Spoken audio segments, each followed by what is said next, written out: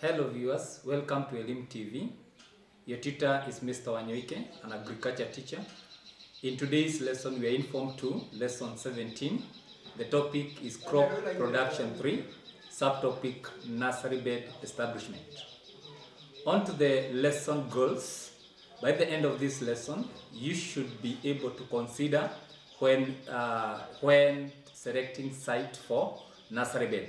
Factor to consider when selecting site for a nursery bed.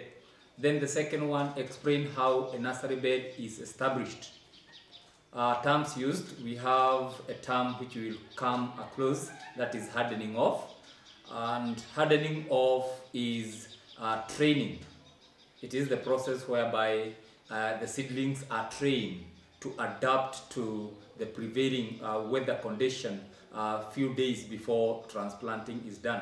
And this includes the removal of the shade from the main nursery bed, and also you reduce the sequence of watering. For example, if you are watering in the morning and in the evening, you just water just only in the morning, then you do away with the afternoon or evening.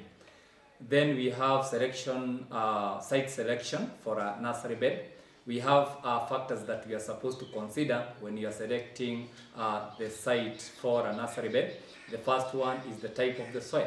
The type of the soil should be deep, well fertile, and well aerated, so that it can promote the growth of the seedling.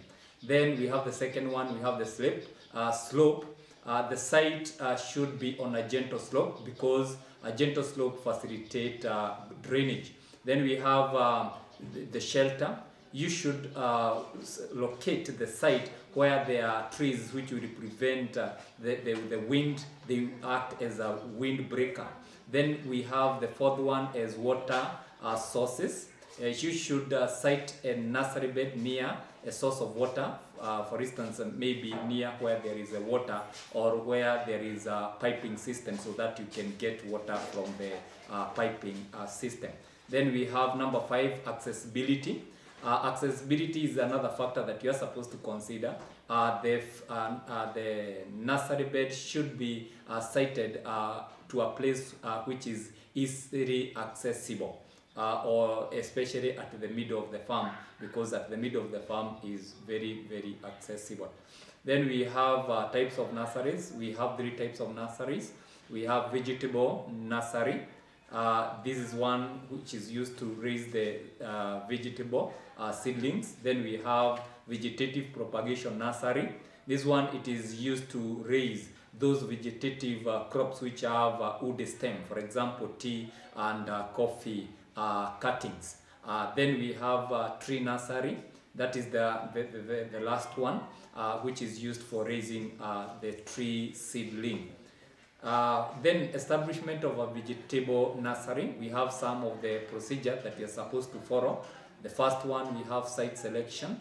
The site should be selected, it should be on a gentle slope, so that it can facilitate the drainage. Then the second one, we have the site marking. After selecting the site, you should make sure that it is well marked or well demarcated, so that you can it can show all the boundaries. Number 3, we have clearing of the vegetation. And when it comes to clearing of vegetation, you can do it using a slasher or a panga or a machete. Then we have number 4, primary and secondary cultivation. Both primary, it is the initial opening of the land using either manual or physical method, where you can use a djembe, a fork djembe, as you can see the diagram, they are well illustrated for you there. Or you can use whenever you're using a fork djembe, it entails where there is hard pan, so that you can use the fork djembe to break the hard pan. Then you raise the nursery bed 15 centimeters above the ground, so that you can facilitate the drainage. Then we have manure application and fertilizer application. It means that the manure should be applied so that you can boost the soil fertility. Then we have breeding of the seed. Then number 8, covering the seeds shallowly with a little amount of soil.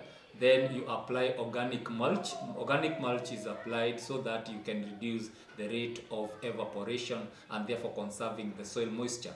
Watering of the nursery bed, that is also another one, so that you can supply the moisture to the growing seedling. Then we have the removal of mulch after germination, and finally you erect a shed so that you can provide shade so that you can reduce the rate of evapotranspiration. Then we have come to the end of today's lesson, and I'm going to leave you with the following questions as an assignment.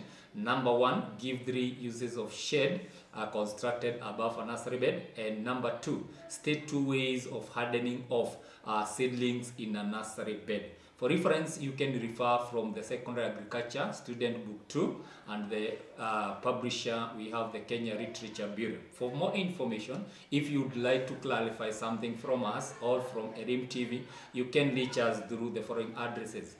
You can use the SMS using that number, the YouTube using Elim TV, Facebook at Elim TV, and at Twitter, you can tweet us at elimtv_ke. Thank you for joining me in this lesson. Goodbye.